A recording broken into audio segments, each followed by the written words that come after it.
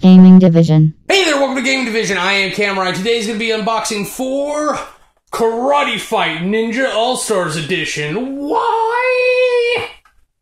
Come on. So, if you got your knife or scissors, or I just use the dull side, so that shows you what kind of mindset I'm in right now. I don't know a lot about this one.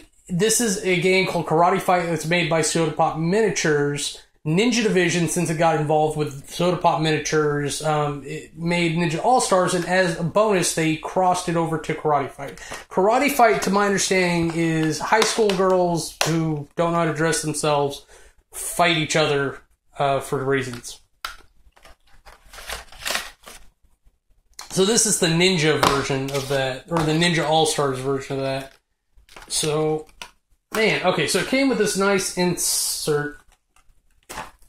A little troublesome getting it out of there. So let's go ahead and put that back in there. Really, the bottom, there we go. The bottom was keeping it from getting there, so we'll put that there for now. So of course it comes with a little rules insert, which is impressive because it's half a page. It's just folded up to make 4. So we'll come back and do the rules in a minute. So we'll go back to our trusty knife.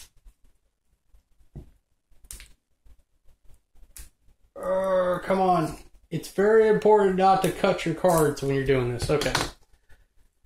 Ruining or marking them could be the end of any type of fun with it. It's really nice to see cards be stiff and still need to be broken in. Real quick, that's what the backing looks like.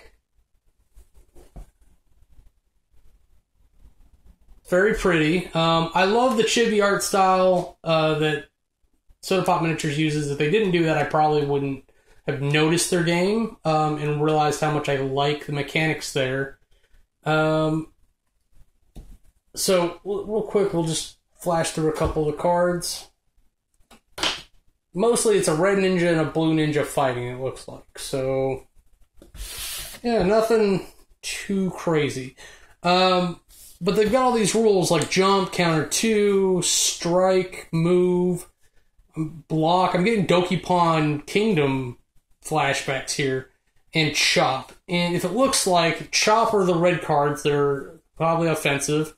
Dodge and block are blue, so they're probably, and move, so they're probably defensive. And then jankin, strike, and counter are green, so they're probably special. So if we have offensive, defensive, and special, then that's something. There's not a lot to go to this. I'll go ahead and put some of the cards on camera, but I can't do much else than that. So let's look at the rules, and I'll do that, and we'll come back. This is ridiculous. This is essentially Egyptian rat screw. I don't know if you're familiar with that term, or maybe you just called it Egyptian. You played it with the 52-card standard playing deck. If you got doubles, you'd slap the pile. You were constantly trying to play above the previous card, and if someone couldn't, they lost, and they gave the pile to the person with the winning card. You play until everybody, or one person has all the cards. This is very similar to that, though they specified different cases where you slap the deck. Though, oddly enough, it seems like it's the same. Doubles, you have straights, 4 straight defense, whenever a strike card is played, so you got one card where you always slap it, a flurry, which is 3 of the same kind attack. So it's only 2 of the same card for defense. And then ultimate combo when one of each 4 offensive cards are played. And then the green cards, the skill cards, all have special things, like counters or reverse cards, like Uno. And then there's a staring game card called Stare. And then Jaiken, which I could not figure out what that meant, also known as Rochambeau in certain parts of the world. Rock, paper, scissors. That's all it is. So that's been an unboxing for Ninja All-Stars Karate Fight.